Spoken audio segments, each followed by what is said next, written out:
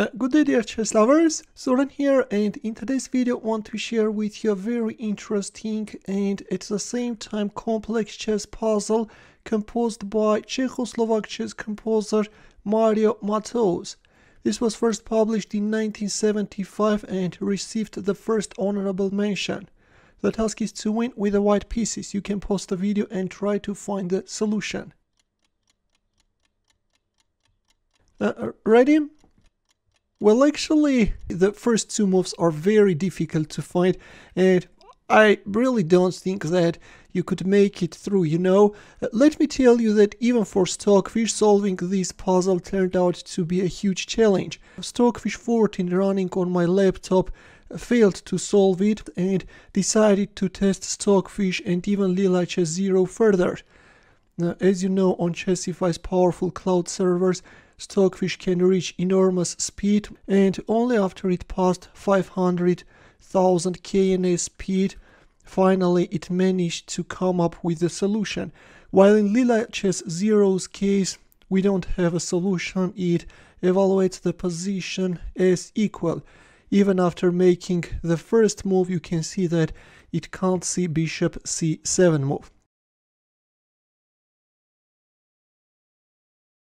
Okay, back to our main board, and now without further ado, let's go through the solution. In order to win the game, first white is playing queen c8. Now the threat is bishop e7 check followed by queen takes e8 checkmate. That's why black is playing king g8 is neutralizing the threat. And it's in here that white is making just a marvelous move and is playing bishop c7. This is the move which was a challenge both for Stockfish and Lila. If Stockfish managed to find it after some thought, in Lila's case, we don't have this move. This is very interesting, guys. Bishop c7, an unnatural and difficult looking move, right?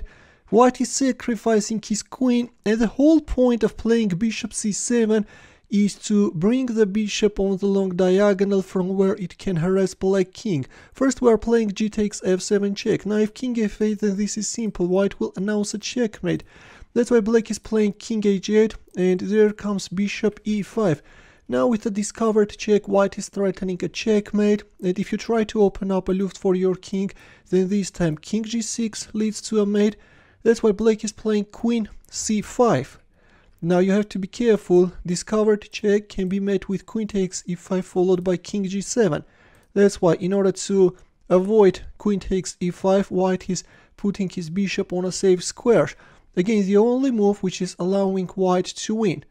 Now again, there is a threat of a discovered check. That's why black is playing knight c7. And now if you take a look, you can see that all the retreating squares of white king are successfully under control, and at this point all white can do is to make a move with his bishop. Of course, we are not taking into consideration the suicidal f8 move.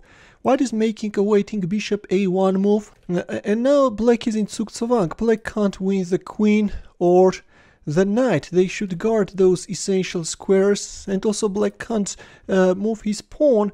That's why all black can play is to push forward the a pawn. Bishop b2, another waiting move. a3 bishop a1, a2 bishop b2, and now black is forced to give up the a pawn. Whatever you play, white is winning it, and now already black is in Zugzwang. If you move your queen, for example, queen f2 check, then king e7 check leads to a checkmate, check, checkmate. So queen f2 check leads to 4 consecutive checks, right? Check, check, check, check. This is checkmate actually. This is very interesting. And if you move your knight, for example, knight d5 check, then king e6 check is winning. The e6 square is no longer under control. If you block the long diagonal, then bishop takes c3 check. And after queen takes c3, white is going for a pawn promotion and is announcing a checkmate. Truly a fantastic puzzle, right guys?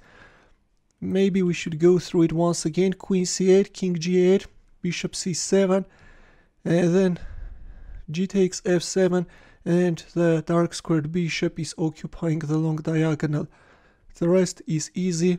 White is first putting his opponent in a position of Zugzwang, is forcing to move. either the queen or the knight, or even the pawn, and yeah, after which checkmate follows very quickly. In the end, a few words about Matouš, about the composer.